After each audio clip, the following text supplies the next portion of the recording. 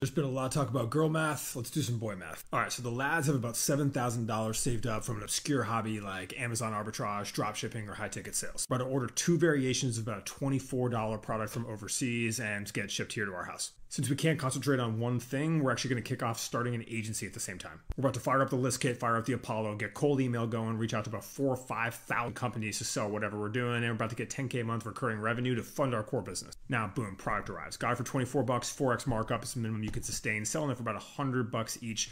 We're going to hit some Facebook ads, we're going to get things moving, and we actually sell through pretty quick in that 200 units. We brought in about 15K off this first drop. Now things are moving, we're doubling down. We've actually taken out multiple lines of credit, the most expensive thing we can do off Shopify, Stripe, PayPal, etc. We've tripled on inventory, we've got all our SKUs running, and we're going for broke. By drop 4, we're doing 250K a drop. We actually brought in 3PL. We're no longer handling logistics out of the back of the garage. We brought in some homies to run the agency because we don't have time to take that over. Year 3, things start to spiral a bit out of control. We spent too much money on cars. There were also write-offs. The homies running the agency didn't do such a good job. We had to reclaim that business, double down and focus, and then get ready for a moon year. Year 4, we improved the products. We took it to retail. We got some great collaborations. And now we're exiting for 1 to 2x revenue just because of the strength of the brand. You'd think this would be enough to get a house in the mountains and a house by the beach and live out the rest of our days just educating our children in the old ways, but it's not. Really it is, but we're addicted to the game and we're going to run it back.